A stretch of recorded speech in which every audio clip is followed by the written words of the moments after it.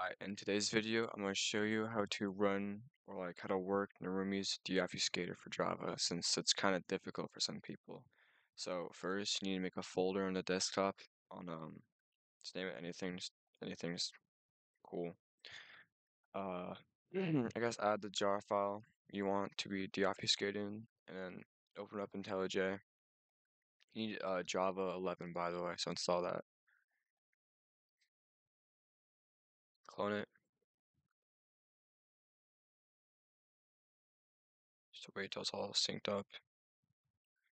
Go to current file, edit configurations, add application,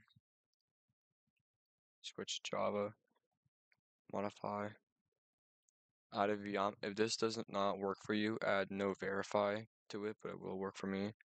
The main class is loader.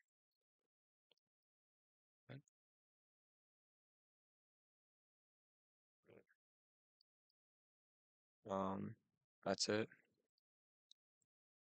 Then go to the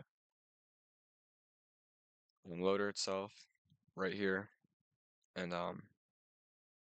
copy the path right here to IntelliJ. Obviously, add your jar file.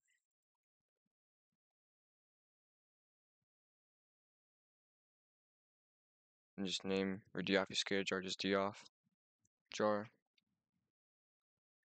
And if you to add a transformer, go down here and just remove this and add any transformer from here.